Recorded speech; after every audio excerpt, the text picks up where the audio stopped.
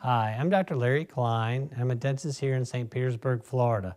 Today we're going to be talking a little bit about what type of tools dentists use on a daily basis. Well, you got basic tools that every dentist use, and those are going to be like their hand tools.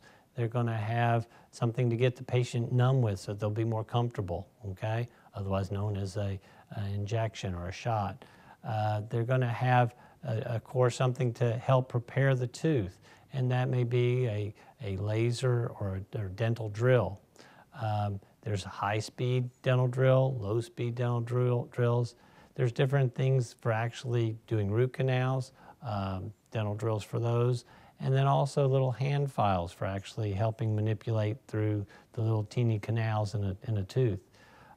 You've got all sorts of tools to put materials into the teeth, which are basically all considered hand tools. Some of the not so basic things that you'd consider would be a digital x-ray machine or an intra-oral camera, which basically will show a picture of the person's tooth to them on a screen. You've got also a diagnodent, which will basically show the amount of decay in a tooth if you've run it over the surface of the tooth.